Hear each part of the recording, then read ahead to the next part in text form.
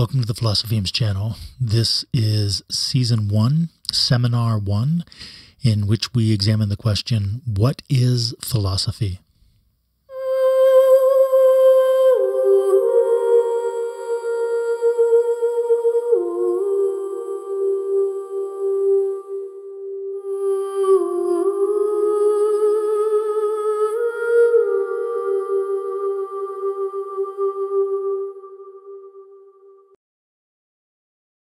Because this is the first seminar, I absolutely want to thank three individuals without whom this simply would not have happened. First and foremost, I want to acknowledge and express my gratitude toward Molly. Absolutely, there's no doubt in my mind that were it not for Molly, that this simply would not have manifested. I never saw this coming, and the ability to get to share this knowledge with you and all this learning with you. I've been carrying so many books everywhere with me all over this country. I'm just so grateful. I really feel blessed, sincerely. I want to say thank you to Molly because it just would not be possible without her. Also, I would like to thank two very old friends of mine, Craig Miller and Michael Daly. So Craig Miller, he and I go way back. And he's the first one who, we got on the phone together one day and he just told me, he said, "Hey, I've been listening to these philosophy podcasts and I really think that you should do this. I really think that, you could put something good together and that it would be beneficial." So he was the very first person to put the idea in my mind. And initially I was like, I'm not going to do that. But I am very thankful that he gave me the idea and he encouraged me. And also my friend Michael Daly, same deal. In talking with Michael, Michael and I were graduate students together at Duquesne University in their philosophy department. And in talking with him, we both spent a lot of time around Dr. Wilhelm Wurtzer. And in talking with Michael over the years, he really encouraged me to also put together a podcast, put together a series of talks like this. And so, again, I think that if it wouldn't have been for their encouragement, I simply would not have done these things. So thank you. Thank you to them.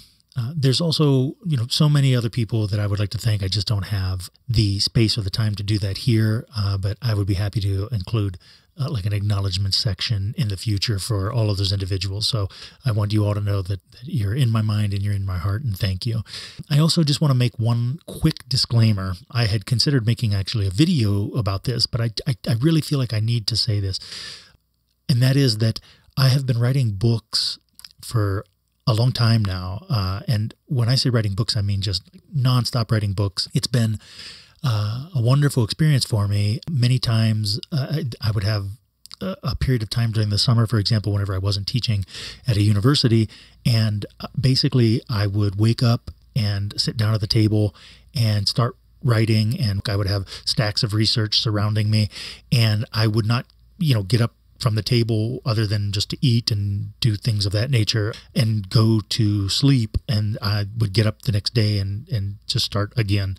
I mention that to you because I just want to say that transitioning from writing books to making videos has been difficult for me. So I want to say that is the reason for the delay. I know a number of people were like, "Hey, they thought that this was going to manifest some time ago," and it has been difficult to transition into these 10-minute videos whenever my mind is in this space of footnotes and references and bibliographic, material and, exhaustively treating topics. So anyway, I just want to get that out of the way. And I just want to say again, I'm very grateful to be here. Thank you so much. I hope that you get something out of this, and please do subscribe and like and share with your friends. It'd be nice if, the support for the channel could really help keep it going. So again, I hope you get something out of this. Okay. Thank you. I'm going to not, go off topic like that again, I hope. Okay. So here we go. So, we are addressing the question, what is philosophy, in this seminar? And it shouldn't come as a surprise that when you're doing philosophy, we often find ourselves saying things like, there's more than one way to answer a question. So when you ask the question, what is philosophy? Of course, there's more than one way to answer that question. And a better way to put that might be to say that there's more than one way to understand what that question is asking for, right? So what I've done is I've put together what I take to be the primary ways to understand that question and to address and answer that question. And I think that this is the best way to exhaustively or more fully answer the question. Some of this stuff, for example, the etymological definition, I think everyone kind of knows that. But in either case, for the sake of thoroughness, we're going to put it all together here. Okay, so what you're going to see, we're going to talk about the historical definition, which I think is extremely important to orient us. That's why I put it first. We're then going to look at the etymological definition. Then we're going to consider philosophy as a personal and spiritual kind of development. I'm going to speak in regard to that in general in this seminar, but going forward, there will be seminars themselves that will be devoted just to this type of an understanding of philosophy. So, for example, at some point, there will be a seminar on philosophy according to Plato and the Neoplatonic philosophers. And when we see that, there's a sense in which we can kind of think of it as a kind of spiritual development. But I'm not going to go into all of those philosophers today because simply we wouldn't be able to fit it all in this video. So, but I will be speaking in regard to this idea in general as an answer to the question, what is philosophy? Then the idea of, what is philosophy? Philosophy as a kind of activity and philosophy as a kind of understanding. You could think of philosophy as a kind of activity, as a kind of actualization or accomplishment. For example, contemplation or harmonious being. And by harmonious being, we could understand happiness. When I speak these words, I find myself thinking of Aristotle. Of course, there's going to be episodes and seminars on Aristotle as well. But for now, this general answer, philosophy as a kind of activity, does point back to ancient philosophy. Philosophy as a kind of understanding. Here I have this idea of coherent meaning making. So philosophy as a way to coherently make meaning in regard to reality, for example. Another way to characterize this, though, is you could refer to it as a kind of method, right? So that philosophy understood as a method. Then, of course, we have to provide Plato's answer from the Apology. And then if there's time, I don't know that there will be, but if there's time, a brief statement on philosophy at the universities, the current state of philosophy in the early 21st century, as it were. Okay. All right. The historical definition. There's so much traction that you can get from this that I think is really important to understand this and remember it when you're dealing with any aspect of philosophy in particular, right? Any aspect of the history of philosophy, for example, some philosopher or some text in the history of philosophy, it's very helpful to contextualize it by asking yourself, which historical period does it belong to? Okay, and I'm not, just real quick before we start looking at these dates and stuff, I just want to say that I'm in no way, shape, or form trying to push any kind of politics or religion. I'm trying to remain as neutral as possible so that I don't alienate anyone. So if there's something that you find triggering, or if there's something that you find, you think that it's supporting one political endeavor over another or something like that, please try to bracket that. Please try to set that in the background, because that's not what we're doing here. That's not what we're doing at all. And I think that though I want to be respectful and mindful of everyone, there is a sense in which we don't want to get distracted from what we're doing, right? So let's just stick to the philosophy. Okay, so when we talk about the historical periods of Western philosophy, what we can see is, and I'm using this metaphor again of zooming in and zooming out. I really like that kind of language.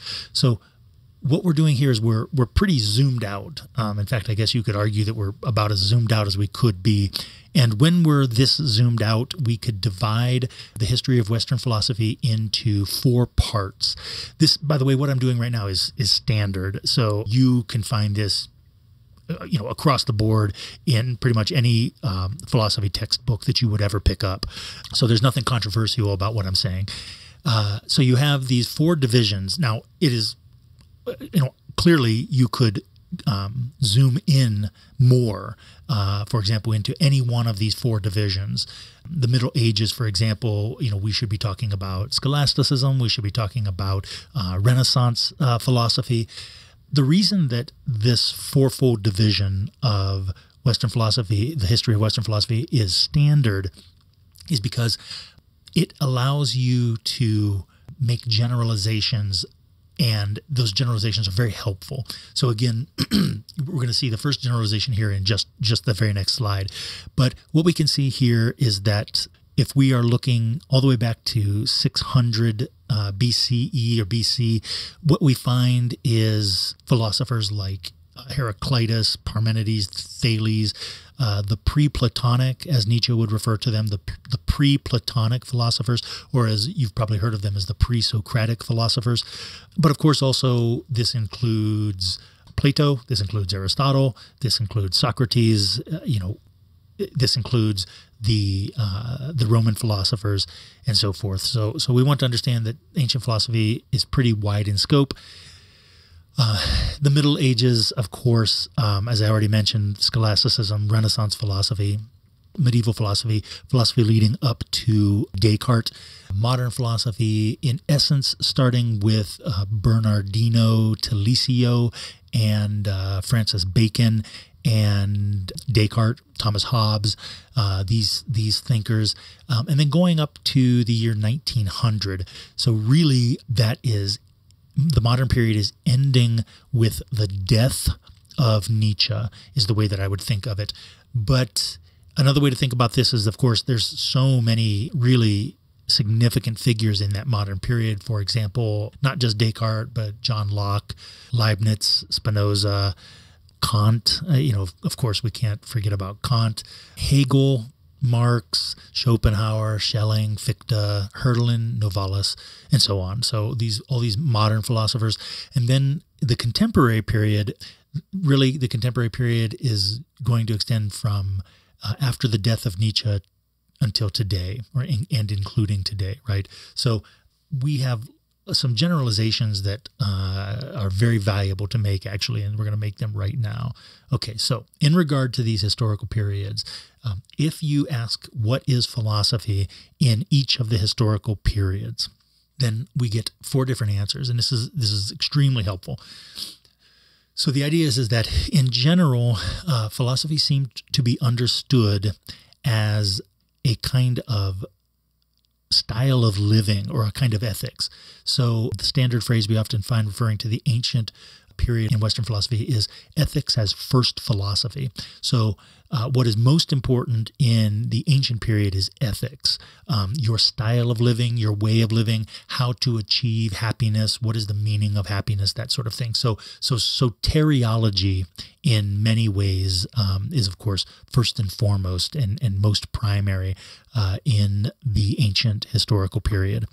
When we move into the Middle Ages, what we find is that philosophy is understood, there's a shift in the understanding regarding philosophy, and philosophy comes to be understood as the handmaiden to theology. That's the standard sort of phrase that you find people using, especially in the modern period, to refer to philosophy in the Middle Ages.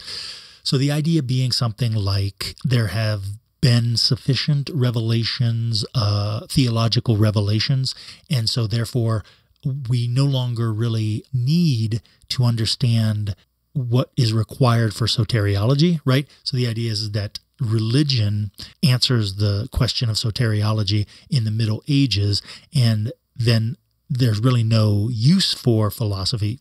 So the story goes that there is no use for philosophy in the Middle Ages other than, we could say, faith-seeking understanding, right? Or this idea of using philosophy to help us understand the meaning of some of these theological terms. So in either case, the idea is that philosophy is a kind of handmaiden or a helper to theology, but theology is first and foremost more primary than philosophy.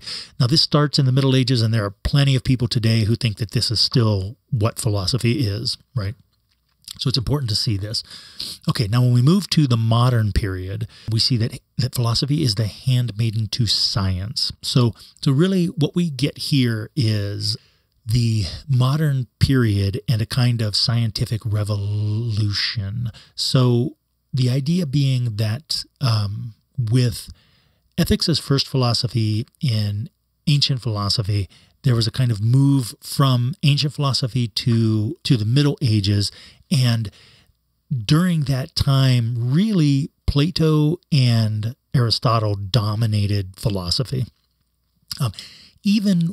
So for example, when we think about the Middle Ages, there is a sense in which Aristotelian philosophy, Aristotelian ontology, Aristotelian philosophy of science even dominated the Middle Ages. So one of the ways that you can think about this also is to think that, for example, in regard to Christianity, Thomas Aquinas is often understood as synthesizing or reconciling Aristotle with Christianity. So if it's the case that in the Middle Ages, what's most important is theology and the belief in God, then the idea is that what do we do with Aristotle's philosophy?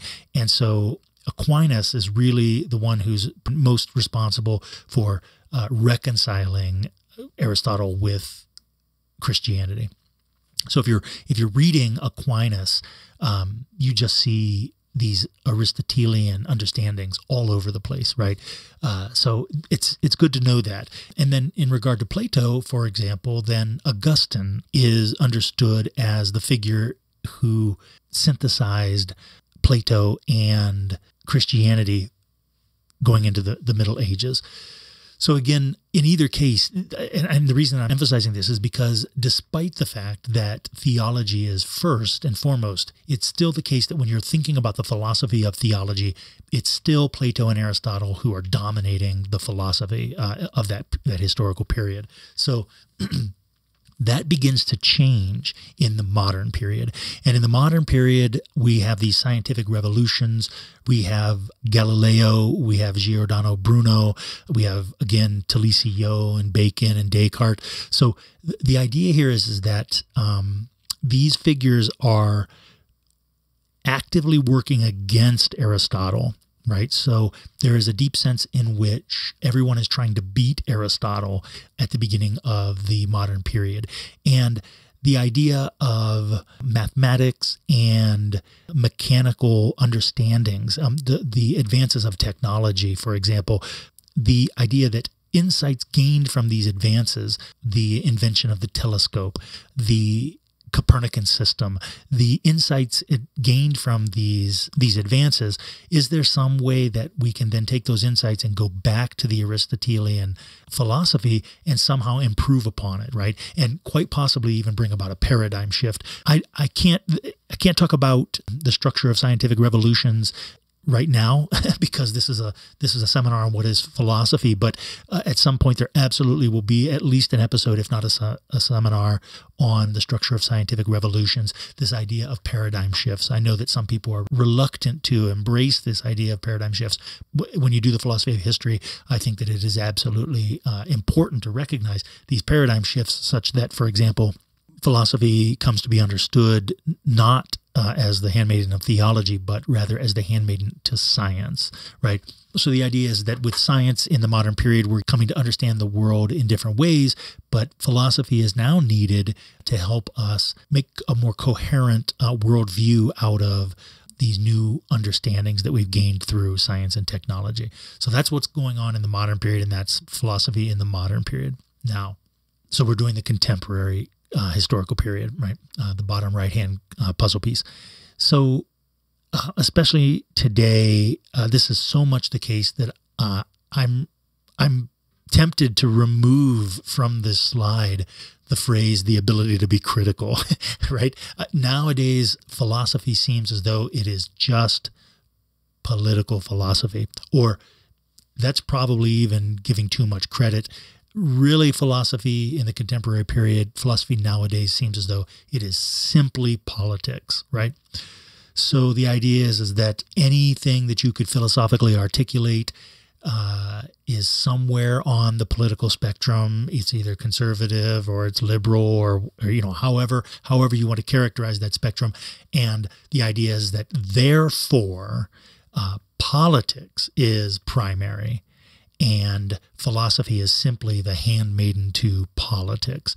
That's just, in my opinion, that is really unfortunate, but I recognize and I acknowledge that there are many people who see the world that way. There are many people who see philosophy that way. And there are many people who think that there's nothing wrong with saying that what philosophy is simply clarifying and helping us understand politics. There is no role left for philosophy other than the clarification of politics.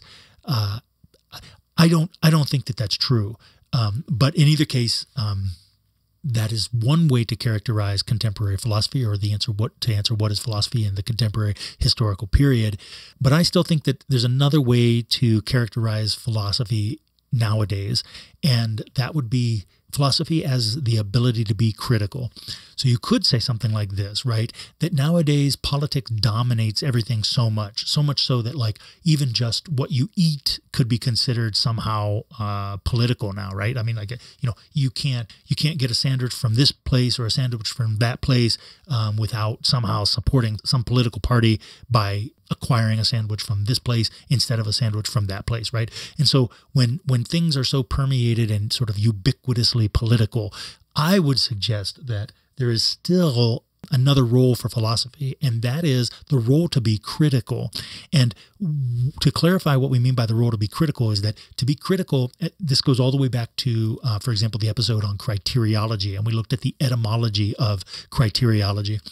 The ability to be critical is the ability to set limits, right? The ability to be critical is the ability to understand the boundary of something. And so I believe that philosophy still can transcend politics by being able to, for example, set limits to political thinking, right? And I do still believe that there is, I wholeheartedly believe this, that there is content that philosophy gives us access to that is not, it's not political content. It transcends politics. It's territory that cannot be politicized by its very nature. It cannot be politicized. You could go so far as to say it cannot be politicized because it is the condition for the possibility of all politicizing. And so therefore, I still think that, just to conclude this, I still think that this idea that there's nothing but politics in philosophy now, despite the fact that in practice, many universities nowadays have, in essence, adopted this. You're either going to have a conservative or a liberal professor, and you can know what you're going to hear in the classroom based on the politics of your professor. And just walking through a philosophy department hallway, you can look at the wall and just see the politics are written all over the walls, posters and pictures and things that are being endorsed. That really is the common practice nowadays, at least in the United States. And so, to my mind, that has unfairly and unfair to philosophy. It has unfairly and overly narrowly limited the scope of philosophy. But so anyway, this is the answer to the question, what is philosophy?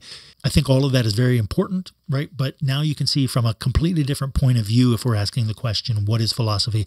We can, like we did with soteriology, criteriology, ontology in the first 3 episodes, we can now ask, what is the etymology of philosophy? Okay, so I feel like this is first and foremost the kind of answer that people will get when they ask, what is philosophy, right? So when we look at the etymology of the word philosophy or the word philosopher, we of course get philosophia or philosophos. So Sophia, of course, is the Greek for wisdom, and philia is a kind of love. It is one of the Greek words for love. Some people will tell you that there are 4 Greek words for love.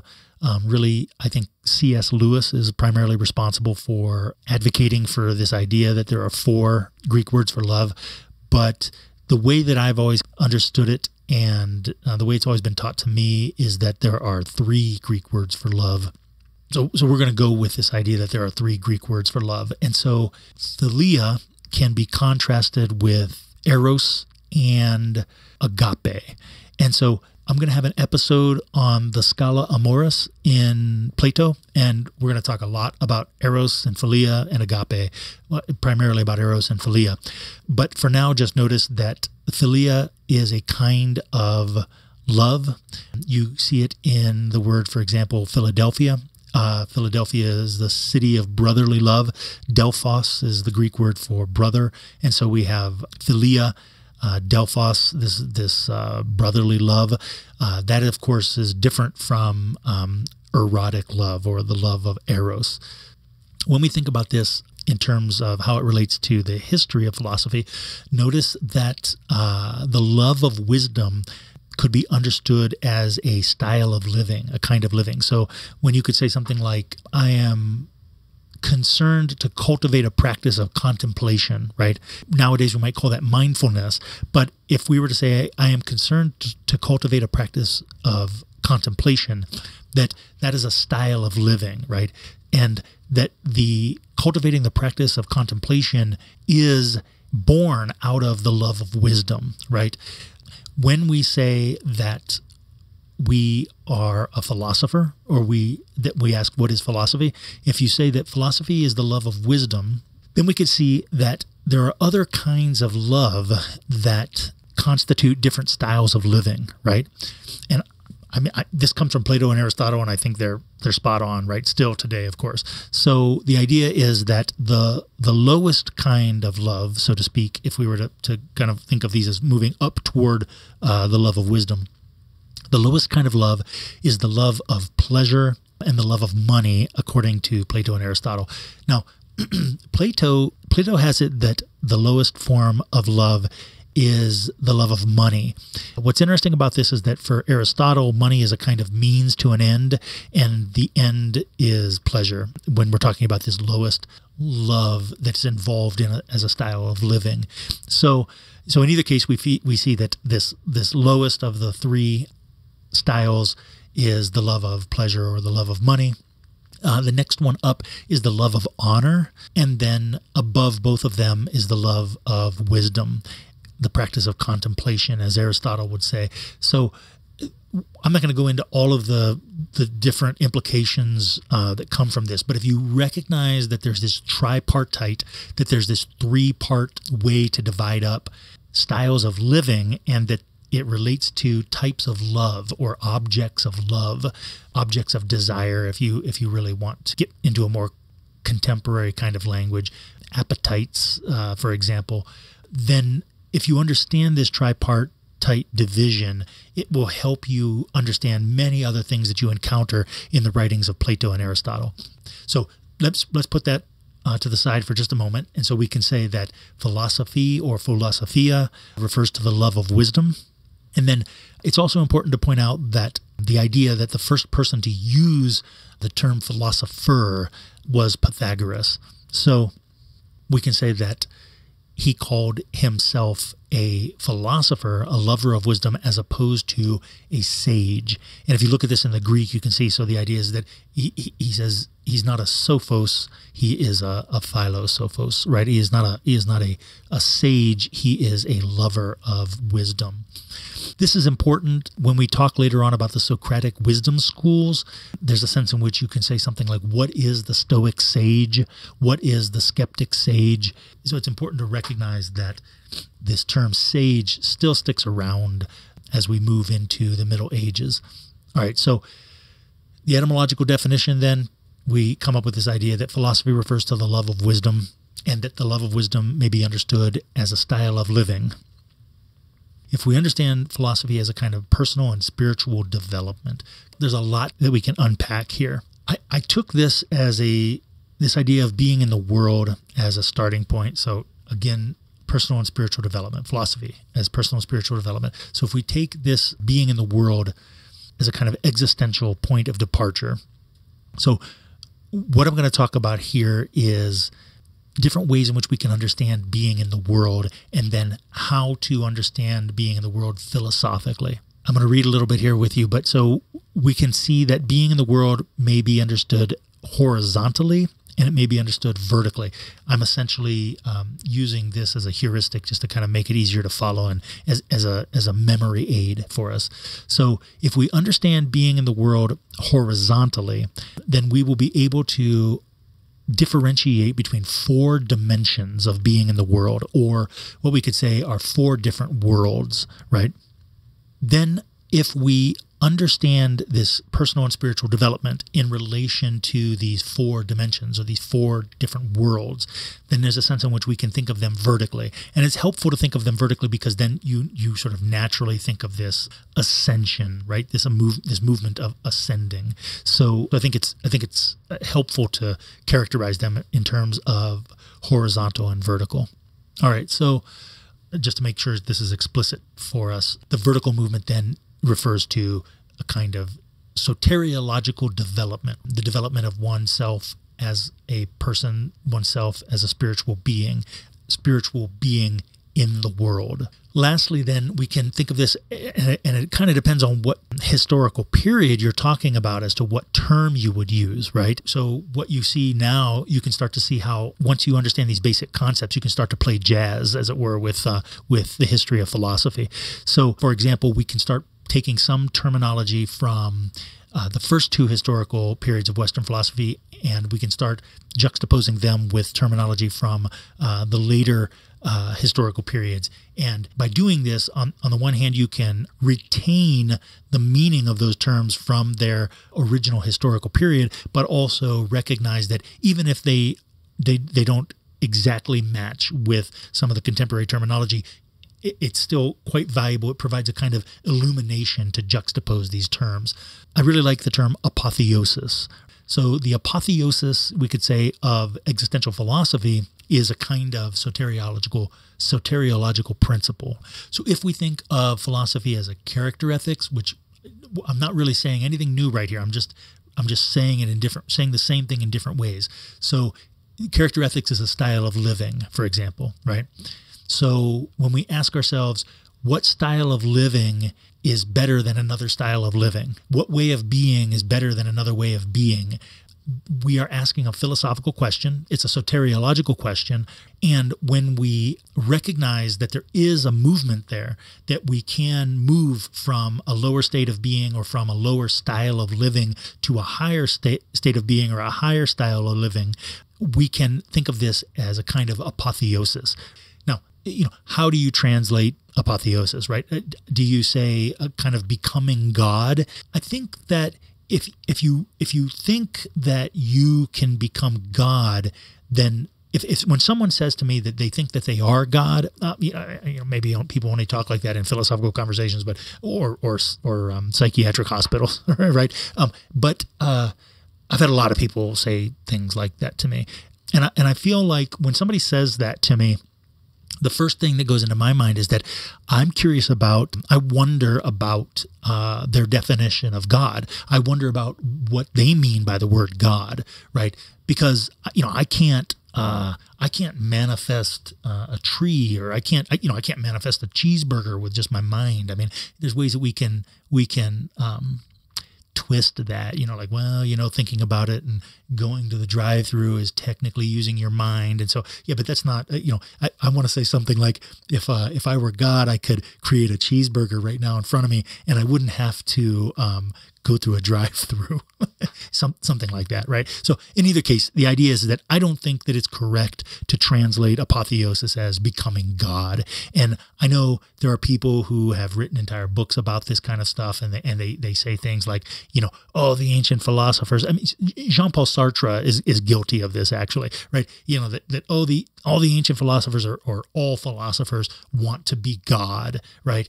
And I think that, you've got a curious definition of God. And I don't think that that's true. I don't think it's true. Okay.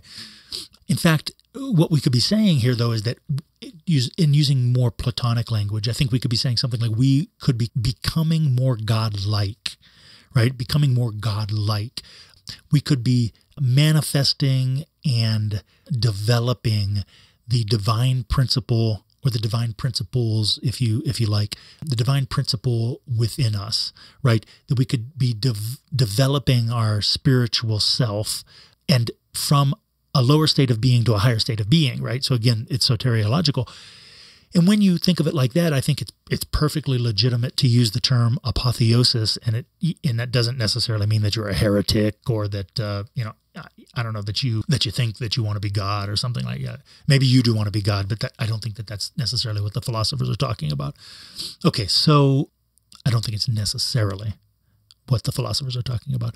Okay, so in this way, then, this transcending, right, moving from one state of being to another, this aligns with existential models of psychological development. Now, what I'm about to say here, some people would really get up in arms from my juxtaposing philosophers in general and existential psychologists with one another. But I think that there is some value to this. I'm not going to spend a lot of time on this, but I do just want to just show it to you. Juxtapose it and show it to you, right? So the first thing first then is this idea of what I think is best to refer to as the Welt-Matrix. So Welt, of course, is German for world. And so here we have these four worlds. These are the four worlds of existential philosophy. There are so many philosophers that I am borrowing from in order to articulate this. And this took, I must say that there was probably in 2017, I wrote a book on the philosophical principles of the history and systems of psychology. And I most likely I certainly couldn't see this Welt-Matrix as clearly as I can see it now, right? Really around 2019 as opposed to 2017. It took that time to sort of clarify because there's a lot of disagreement in the literature. And so in the philosophical and the psychological literature. And so it kind of took me almost 2 years. It's not like it was the only thing I was working on, but it kind of took me like 2 years to be able to fully clarify and be able to see this. But I 100% stand by and behind this characterization now. And this characterization also appears in one of, I don't even know where I'm at in time, but I think it was the last book that I published. Is that true? The last book that I published with Dr. Jason M. Pittman, The Artifacts of the Simulation. Yes, Artifacts of the Simulation, which I very much enjoyed writing that book with Dr. Pittman. Shout out to Dr. Pittman. I just want to say that, so I used this idea.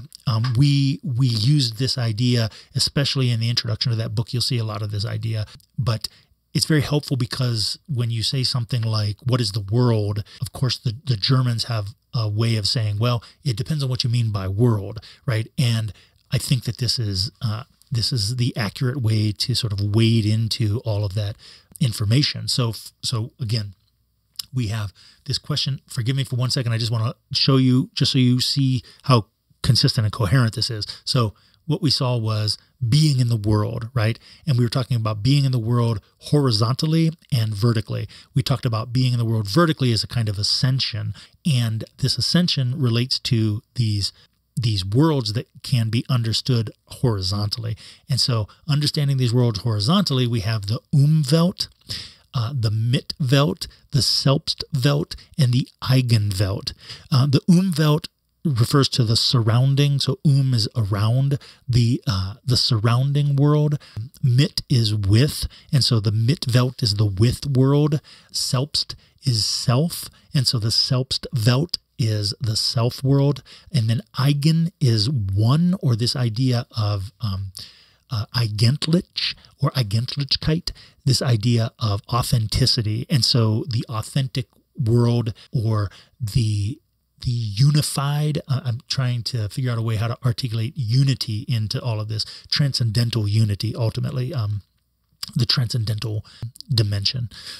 So just very quickly, in straightforward sort of terminology, we could understand these in terms of the Umwelt is a kind of physical environment. So the Umwelt is directly and immediately what is around you right now. So, the desk, the microphone, the camera, the lights, so on and so forth, the telephone, the computer, the screen, the headphones, that type of thing.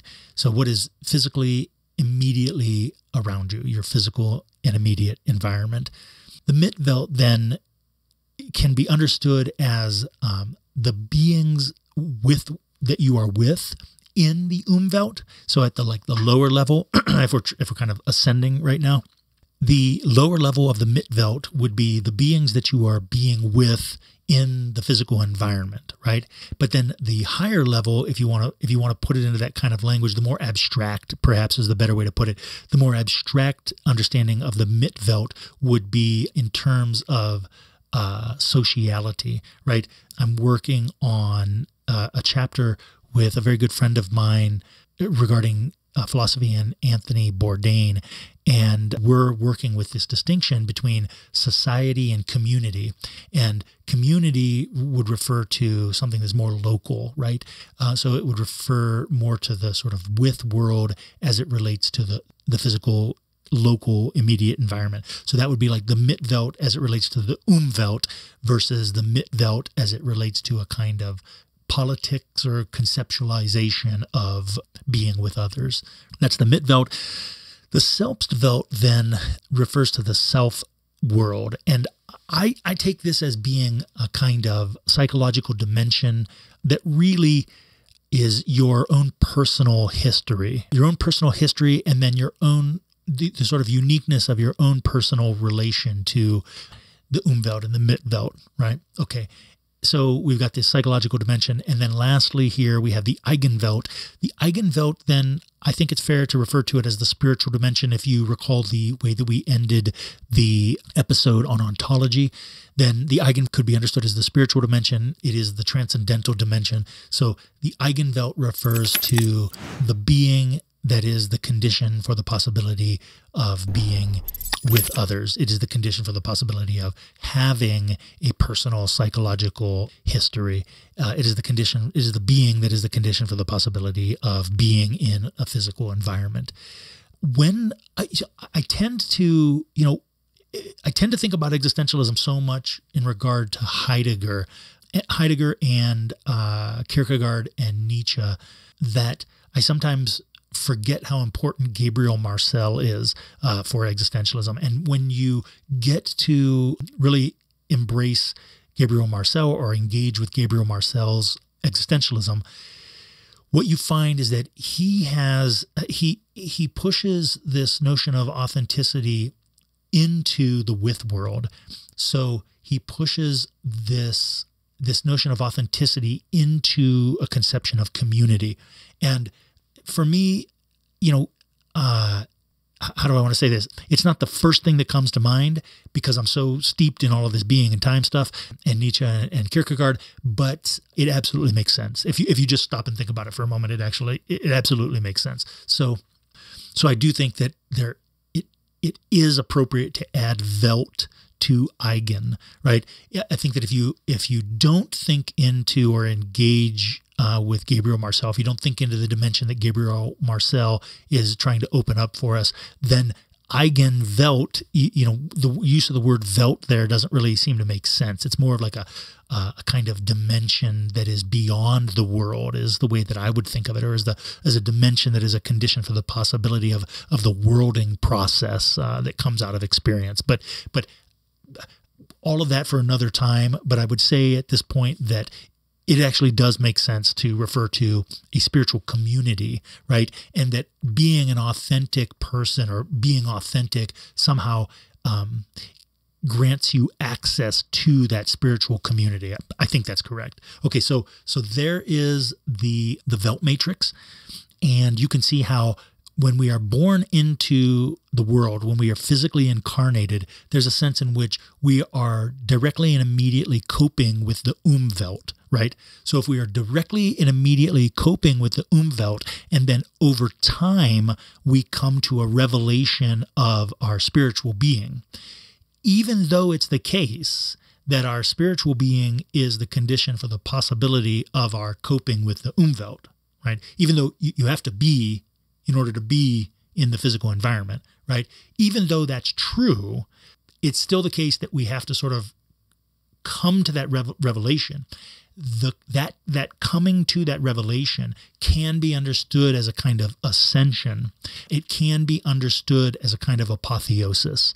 If we understand it in that way, then we can understand, to conclude finally here, right? Then we can understand that the manner in which, the method in which we come to accomplish that apotheosis, the manner in which we come to ascend the Welt-Matrix and ultimately transcend, I would say, the Welt-Matrix. The way that we do that is through philosophy, right? The way that we do that is through the love of wisdom, the study of wisdom, and philosophy as a method, right? As a method for transcending the world. If we then juxtapose this with the existential psychologists, okay, so we want to kind of pause for a moment there. Now, we're kind of moving on to another aspect of this idea, but I feel as though we just fully articulated that idea, and now we're just moving on to another aspect of that idea. If we juxtapose what we just said with the existential psychologists, I think this is helpful because so many people are more comfortable with existential psychology. So I want you to see that, the existential philosophy is the condition for the possibility of existential psychology. And I hope that you get really comfortable with hearing and with stating condition for the possibility of, right? Because it's a really a powerful phrase in philosophy. Okay, so Maslow's hierarchy then may be understood as a vertical organization of development along the Welt-Matrix, right? So, as we just said, you move from physiological needs to self-actualization. This movement from physiological needs to self-actualization and transcendence coincides with the individual, or with our increasing awareness from the Umwelt to the Eigenwelt, right? So as I more fully become who I am, right? As I more fully become what I am, but as I more fully become who I am in the world, as I more fully become being in the world, as I more fully become the being in the world that is the condition for the possibility of my being, right? So keep in mind the hyphen and the not hyphen from the episode on ontology.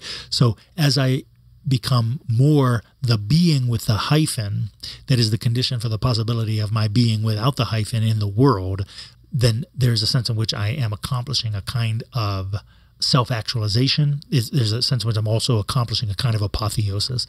So let's see here. So the body may be understood as a part of the Umwelt, and the subjectivity is a part of the Umwelt. The subjectness, one's being a subject, as part of the Mitwelt. I think that the number one, I really will say this, is that I think that the number one mistake that is permeating Western philosophy right now is the understanding of philosophical psychology in terms of Descartes. I'm not the first person to say that. I mean, it's all over Heidegger. It's all over Kant. I mean, it's all over Hegel. It's everywhere, right? But I mean, even though I believe that Hegel is guilty of it, I think that it's really important to understand the difference between Descartes and Kant.